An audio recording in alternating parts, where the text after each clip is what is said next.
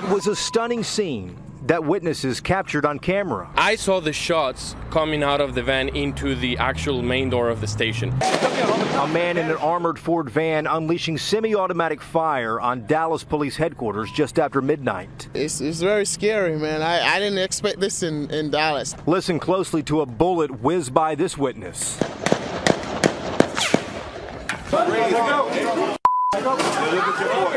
Seconds later, watch this. The driver of that van rams a patrol car as two officers taking cover behind it retreat. They were sitting ducks for the van. I mean, I am surprised it didn't get shot. That suspect then backs up and takes off as other police pursue.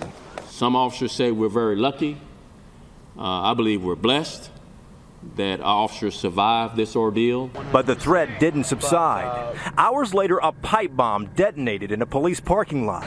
Officers closed blocks around their headquarters, looking for more explosives. Police bringing out AR-15s, uncertain what might happen next. There are bullet holes in squad cars where officers were sitting.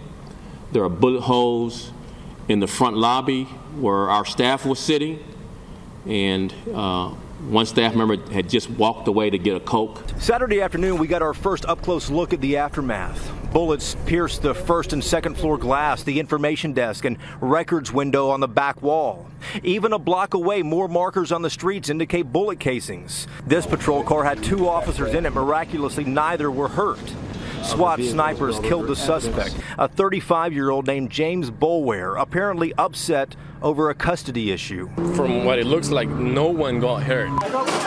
And that might be most remarkable. A brazen and violent overnight attack caught on camera that everyone survived.